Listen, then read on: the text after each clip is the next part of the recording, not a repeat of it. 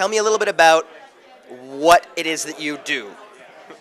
For a profession? Yes. I'm a stock market analyst, so I help institutional investors, which are mutual funds, hedge funds, and pension funds, to make better investment decisions. So I talk to them about 18 stocks. I cover 18 different companies. 7 or 8 of them are video game companies, and the rest are different type of media.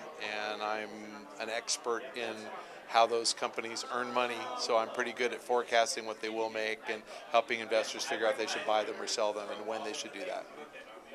So, what is a typical day like for you? I roll out of bed at 3:15. I'm in the office by about 4:20 a.m. And throughout the day, we have a morning meeting at 5 o'clock every day, so I typically am just catching up on news, and if I have something that I wrote I'm going to talk about, I prepare that for the morning call.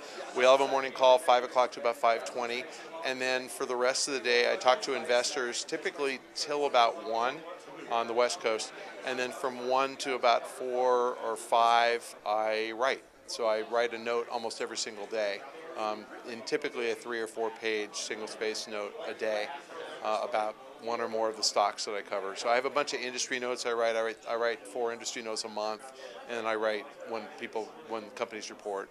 So it's talking to people and writing about what I'm going to talk to them about.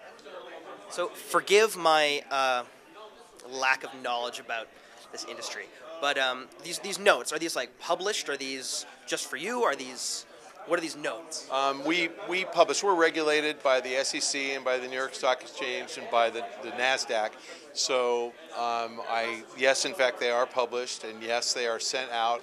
I have to have a license in order to write these things because they're investment opinions. So I have 3 or 4 licenses, but I have to have an analyst license. I have to have a brokered license. I happen to have a principal's license. I have some other ones, but yeah, they're reviewed by a person who has even a higher license called the supervisory analyst. So I write notes. I have a supervisory analyst read them and approve them. Then they get published. We post them on something called First Call, which institutions subscribe to. So they, theoretically, anybody can buy a subscription. You can read them, but you wouldn't want to.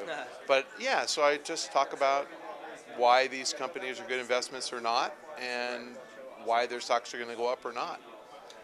So if I'm an economics major and I want to do this for a living, what would you recommend? How do I pursue that? Working on the sell side, which is what I do, there are 2,000 people who do it. So it's sort of like saying I'm a PE major and I want to be a professional athlete, and I'd say good luck. Right. And I'm not saying that it's not necessarily that we're as talented, because obviously not as many people want to be sell-side analysts as want to be professional athletes, but it's a pretty well-compensated profession. So the answer is get as much education as you can. Go to the best school you possibly can, because people who hire are snobs. Get the best grades you can for sure, and then get an entry-level job at a brokerage firm. So you can go to work for Merrill Lynch or Goldman Sachs, and if you can get an entry-level job in the investment banking department or the research department, you can work your way up and become a research analyst. You want to be a games analyst? There's only 35 of us, and that's probably going to shrink because packaged products are starting to shrink.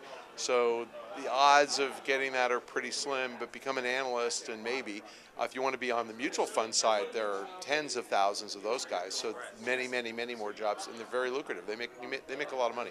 So working in the market's good, because if you think about the stock market, there's only 2 ways to invest. Other than real estate, you can buy stocks or you can loan money. You can buy bonds. Bonds have a fixed return. Stocks have a variable return. Well, stocks go up on average more than bonds. So the market goes up every year, literally by 9% a year, compound for the last 100 years.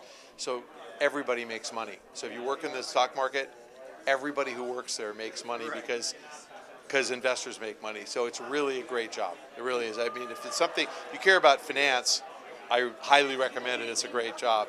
It's hard, and a lot of people lose their jobs, but it's a great job. So how did your relationship with game trailers start? Actually, because I'm in LA, I was asked to be on Bonus Round only because I'm there and I'm quoted a lot, and I was on the very first one, and I got good reviews. A lot of people thought it was fun and interesting, so I got asked to be back again, and that was 4 years ago. After a year and a half or so, they started asking me if I wanted to do my own show, and it took another couple of years before we got it figured out. And it was their idea. I don't get paid, so it was an easy decision for them. And you know, obviously, I'm getting enough reviews that they're making money on it, so it works out for everybody. That's pretty cool. So what are your most anticipated games for 2011? You know, I'm so funny. I don't play very many games when they come out. Right. I'm just on this crazy lag, so I haven't played Mass Effect 2 yet. You know, I haven't played Red Dead Redemption yet. They're both quite good. I have it. I haven't played Batman Arkham Asylum yet, but I have it. I purchased it. Yes, of course. You know, I haven't played Borderlands yet. I mean, so I have this stack of games that I really want to play because those games I want to play. And so I'm probably not playing anything this holiday except Gears. I think that's the only game I'll actually fire up and play because I really like those guys. So yeah, it's a good game. I will ultimately play Elder Scrolls Skyrim because I love that game. But that to me is like a next year sometime. Like I don't need to next year sometime. I mean, I'll pick it up in June or whatever. It's like I don't have this need to finish the game before somebody spoils it and tells me, you know, like whatever Rapture explodes or something. And that doesn't matter to me. You know, honestly, my most highly anticipated game this year is Red Dead Redemption. I'm gonna play that. Well, that's a good choice. Yeah. Right. Well, thank you very much. My pleasure. They don't have, even if they're sincere and would like to tell you, sort of drop any pretense and drop sort of the marketing bullet points or whatever it is. Like they've been trained not to do that. Whereas my whole background is being